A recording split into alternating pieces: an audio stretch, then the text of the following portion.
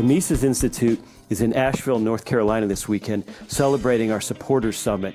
And we thought you might enjoy hearing a talk I gave entitled The Role of the Mises Institute. Here's a hint. It's not politics, it's not public policy, and it's not lobbying, but rather to be a school, a new kind of school for the 21st century. Stay tuned. I'd like to speak briefly to all of you about where we are as a society and also the role that the Mises Institute plays in that society or ought to play. I'm sure that I'm not the only one in the room that's been operating under this assumption that the American people would view this Hillary versus Trump thing, or Hillary versus anyone even before Trump was the nominee, that while Hillary is the devil you know, and that the American people would select her over the devil they don't, whether that's Ted Cruz or Scott Walker or now Donald Trump. But I think we've seen the last couple of weeks with these strange health scares. I'm not 100% wedded to that anymore. I've been of the opinion that Hillary was going to win and win, maybe perhaps as easily as Obama did the second time against Mitt Romney, but just simply because, as I said, she's the devil you know versus the devil you don't. But maybe I'm wrong. Maybe we're in for a very strange couple of months and a very rough ride. But, we can bemoan this election from a libertarian perspective and say it doesn't seem to be going our way. But I think that there's really a great opportunity here with Hillary versus Trump, because what we need to understand is that regardless of who wins, there are literally going to be millions and millions of Americans, maybe 40% of the country, either way, who view the winner as illegitimate and irredeemable. I mean, that's really where democracy has gotten us in the U.S. If Hillary wins, there are going to be countless Americans who think she ought to be in jail, that she's a felon. And if Trump wins, there's going to be millions of Americans who view him as the retrograde leader of the deplorables, a man who has no business being near the White House. I mean, this is where we are. And you may have seen on the Drudge Report a couple of days ago, there's a recent Gallup poll that says fully a third of Americans won't trust the election results regardless. So we don't even trust our government to hold an honest election. So I think we should forget about this nonsense. This is the most important election of our lifetimes. We hear that every time. I think we should forget about that in the conventional sense, because there's not big ideological or policy, I don't even like that word, policy differences between these candidates. I think Trump versus Hillary represents something much bigger. It's what we might call the end of politics, or at least the limits of politics. I think Americans and Europeans too, really the West, are waking up to the fact that there's this myth called the myth of democratic consensus, that somehow democratic voting yields this happy compromise between supposed left and right, when all it really yields is this entrenched bureaucratic and political class and its system of patronage and spoils. Now, those of us in this room might know that already. But what we're talking about here is something very different. We're talking about ordinary people, very ordinary Americans waking up to this reality. And we already know that government, it simply can't deal with our macro structural problems. There are no political solutions to government debt, to what's going on with our currency, to the wars, to entitlements, to taxes and spending, to these intractable social issues. None of these things can be solved politically at this point in the United States. And that's really a profound thing to think of. And so I think the public is waking up to this slowly but surely, and it's not necessarily an ideological awakening on their part. It's just simply a recognition of reality. There's no political will, there's no political consensus in D.C. to address any of these big picture problems. So from that perspective, we might say that politics in the West, politics in America is broken. And I think there's something profoundly healthy from a libertarian perspective about witnessing this understanding that political solutions don't exist, that our grade school view of government is a sham. I mean, this is really a profound opportunity for us if we think about it correctly. We can look at angry voters and populism and nationalism and anti-globalism and anti-elitism. These are all symptoms of a hostility for politics. really a deep-rooted hostility. And we can turn up our noses at these movements and say they're not libertarian or they're not intellectual. Or we can embrace this opportunity that they present.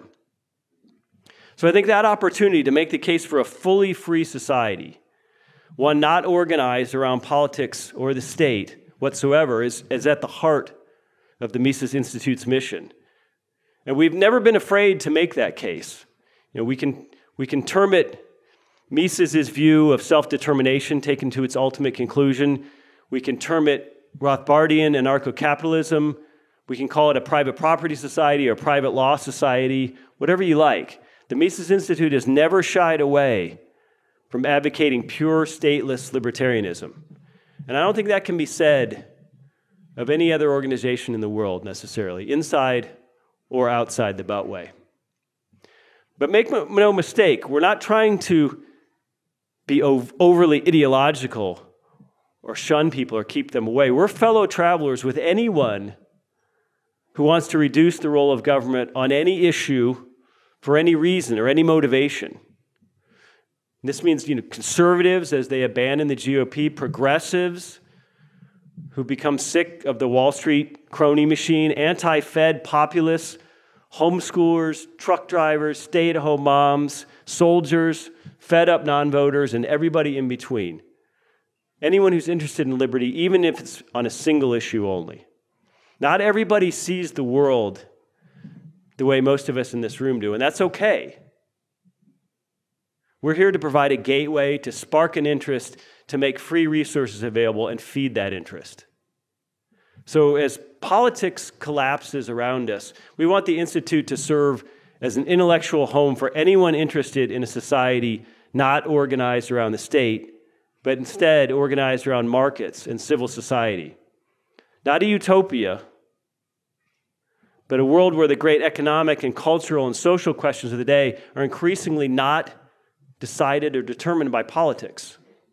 We want the Mises Institute to stand as a counterbalance to this dominant political narrative. It's really, I think, at the heart of our mission.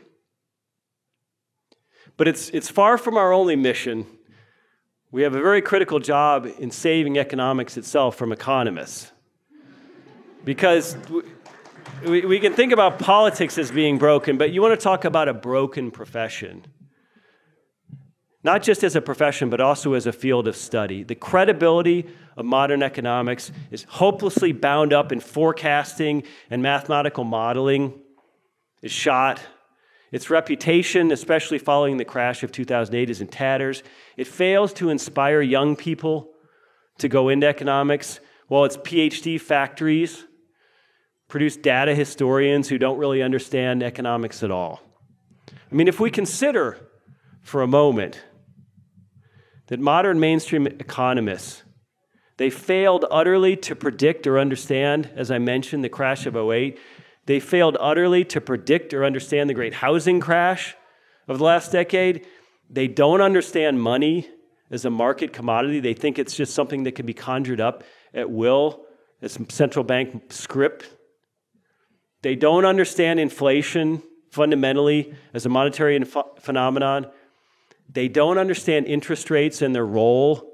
They think interest rates are some sort of policy tool to nudge behavior. They don't understand malinvestment and how booms and busts really occur. They don't understand praxeology or the proper methodology. They're not even familiar with the concept, but they're absolutely wedded to proving out their hypotheses using empirical models. They don't understand the vital role of capital markets in allocating resources to their best and highest uses. And they don't understand the role that bankruptcy plays in weeding out and liquidating unfit businesses.